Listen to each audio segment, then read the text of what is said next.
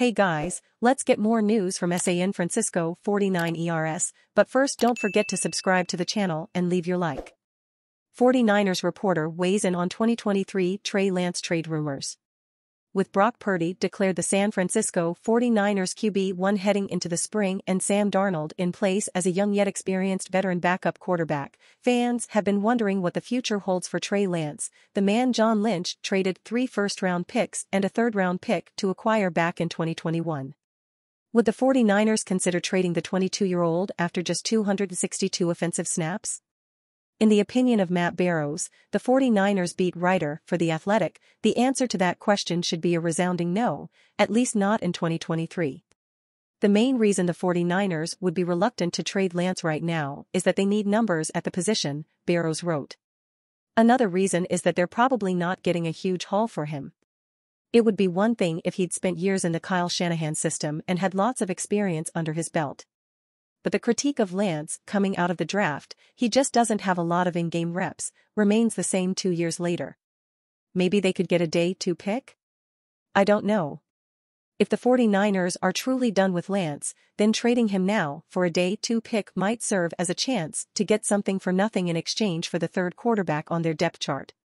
Then again, as both Kyle Shanahan and Jed York noted at the NFL Annual League meeting, the 49ers prioritized adding depth this offseason, and it would appear keeping all 3 young quarterbacks to see which one is worthy of a starting job long-term is more valuable than a single day 2 pick.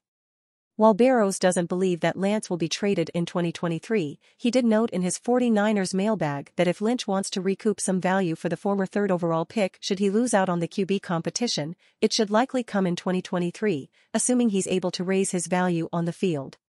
2024 trade seems a lot more likely than one in 2023. It would allow Lance to increase his value. And even then, the 49ers could conclude that having multiple, capable quarterbacks is more important than extra draft picks. The 49ers currently have all their 2024 draft picks except their 5th-rounder, Christian McCaffrey trade, plus an estimated 5 compensatory picks. On paper, it makes more sense for a team to trade for Lance now, as they would be afforded one more cost-controlled year with the 22-year-old quarterback under contract, but because he only played 84 offensive snaps in 2022, Barrows' assertion is likely correct. If Lance can see the field and flash some of the offensive talents he showcased at North Dakota State, maybe another team would be willing to trade more assets for Lance, assuming, of course, he's still available. And you fan, what do you think of the Trey Lance situation? Leave your opinion in the comments.